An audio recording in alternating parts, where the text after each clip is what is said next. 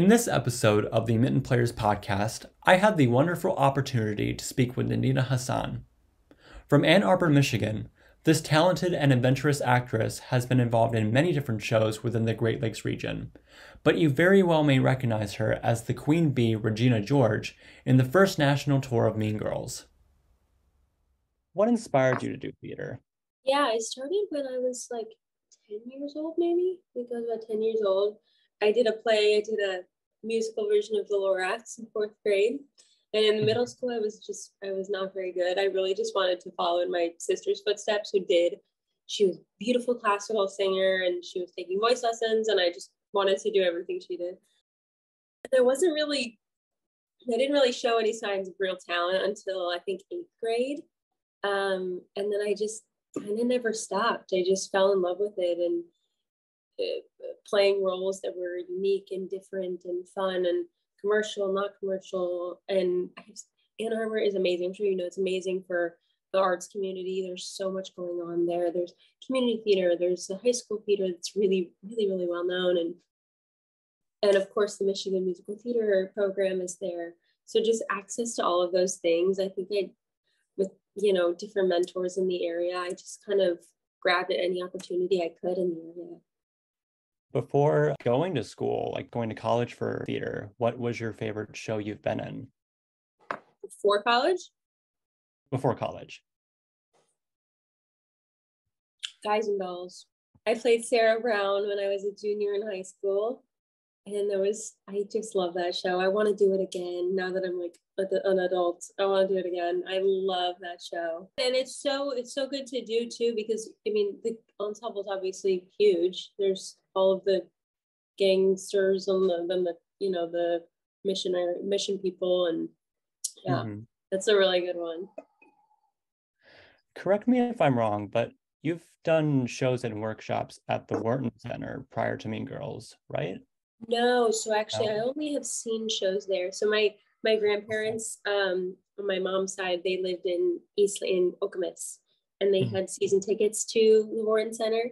And so since we were kids, they would take us to shows there. So I saw my first musicals there when I was a kid. So going back there it was really special. That was an incredible week. Favorite musical? In the Heights. And then I think also Tide is Band's Visit. That was a really emotional experience watching that show. I was crying the whole time. It was so good. Your dream role in the future? I have a lot of dream roles that exist now. Eliza in Hamilton, Jasmine in Aladdin, but I really want to originate something. And this isn't, I guess, technically original, but I would love to see Encanto on the stage. And I would love to be Mirabel in Encanto. So it's kind of original Broadway. I feel like they've been talking about bringing Encanto on stage. I mean, just imagine, we don't talk about Bruno on the stage. They're all like a turntable. You can just see it now, can't you? The costumes, the color. I can see it all. Yes.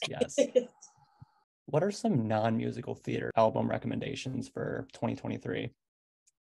So this new album is amazing. It's a couple months ago with Demi Lovato's album. I think it's called Substance. Or no, I can't remember. I can't remember what it's called. But her album from a couple months ago, amazing. She's amazing. I love her voice. I love their voice. I've been listening to Beyonce's album, and it's a little older. I'm not sure what's coming around the pipeline in 2023. How did you book the Mean Girls national tour? Yeah, so I moved home after college because the pandemic hit. So I had a couple months of Zoom school. And all my siblings and I lived at home again. It was so fun. We had such a full house. And I think it was June or July of 2021. I got a self-tape request. I had just been auditioning for my bedroom for a year and a half, doing nearly 100 auditions in my bedroom. It was amazing. And then I booked it. I did an initial self-tape out of my bedroom, and I didn't hear back from it. I was just, you do an audition and then you just forget about it because you just sort of let it go. You did your work, let it go. I didn't really think about it for a while, and then I got a callback request like a month later, maybe a month and a half later. It was a little while. I think they had to put their search out, and so I went in person to do my audition in New York. So I flew to New York, which was really fun. It was my first time auditioning in person since in I think about 2 years at that point. Since then, it was in school, I guess, was my last time. And I did it for Casey Nicolau, our director was there, and somebody in the casting team was there, and it was so much fun just having people like in front of you laughing after doing self-tapes for a year and not having any sort of like any kind of feedback, visual or audible or whatever. And I got to meet a bunch of them, and then I heard about 3 days later, I had flown home. So I was home by that point. It was like 3 days later. It was late August. And I wasn't allowed to say anything for about a month because they wanted to announce on October 3rd. So we had to wait. But yeah, it was a very secretive but exciting month. It was nice to have that time to kind of enjoy that privately with my family and my close friends and share that information, you know, before everybody else knew. So that was exciting. For sure. Favorite moment from the show? It can either be from you or just anything that happened in the show. Favorite moment. I love watching. I don't get to watch the big group numbers much because I'm either changing. I'm not in them, of course, but I'm either changing or it's happening behind me and I can't see. So when I get to watch our incredible ensemble do their thing, it is astounding. I like to watch it roars at the beginning. Sometimes I'll get my wig on really quickly so I can run upstairs and go watch. I watch Fearless every night from the wings because I'm not in that one, but I have an entrance pretty soon after, so I get to like be in the wings and watch everybody. So there are select moments that I really just love to watch and enjoy as an audience member and as a fan of the show. So yeah. What would be, or who would be your gender bend role in the show and why? I think Damien. What a fun role. Oh my gosh, he's so hilarious. So hilarious and so unapologetically himself.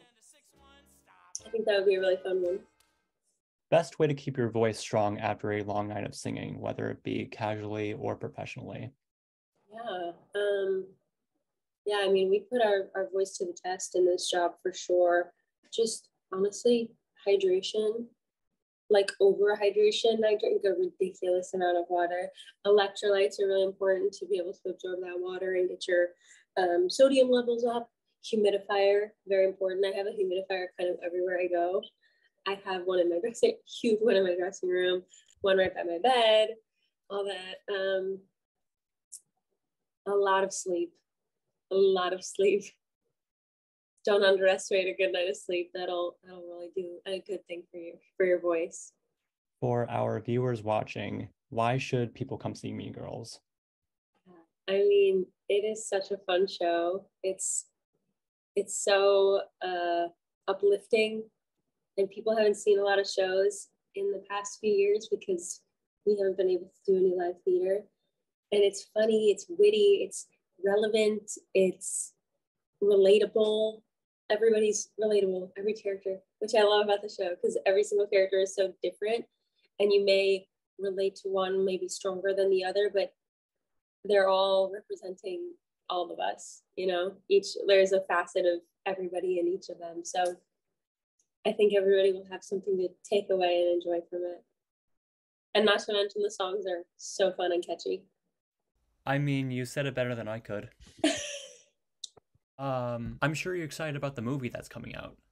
So excited. I cannot wait. English and I were just talking about that. We can't wait to see it. We're gonna have to like get together and watch it together.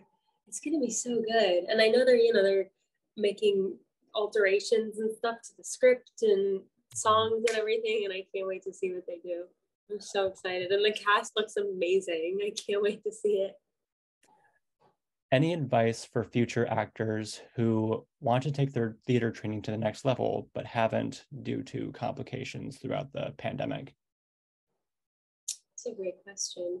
Yeah, I mean, the pandemic definitely posed, a lot of different new challenges for young artists.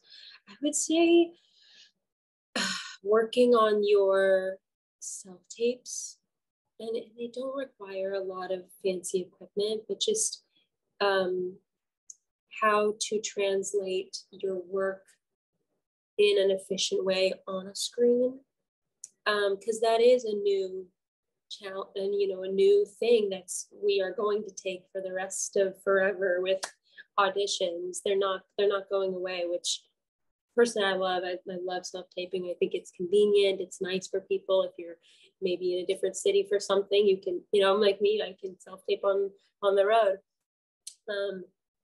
But yeah, just really kind of working on that and practicing that. It's easy to practice. You can just set up your phone and perform your audition song and watch it back. And like athletes do, they watch tapes of their games, like same sort of thing. Yeah. How many songs would you recommend putting in your repertoire for auditions? I don't know if there's a finite number. I think I have maybe 10 to 12 personally. I don't think there's totally a finite number, as long as you are very familiar with everything in your book. And whether that means that you use one song for everything and it works every time, or you have one for each type of musical, genre of musical. I just would say familiarize yourself really well with those things, and make sure at any time if somebody asks you to do something, oh, exactly what song comes to mind, that kind of thing. Right. I do appreciate you taking your time and talking with me. Oh my gosh, my pleasure. Thank you so much for asking me, chat today. This is so fun. It's so fun to meet you. Of course, same to you as well. One more question. Yeah. Where can we find you on social media? Oh yes, Nadina Hassan on Instagram. I think I'm Nadina Hassan on Twitter too. I'm playing up Nadina Hassan everywhere. You should be able to find me from Nadina Hassan. That's me. I don't know if there are many Nadina Hassan, so you'll probably find me. The one and only Deans. That's right. You take me in your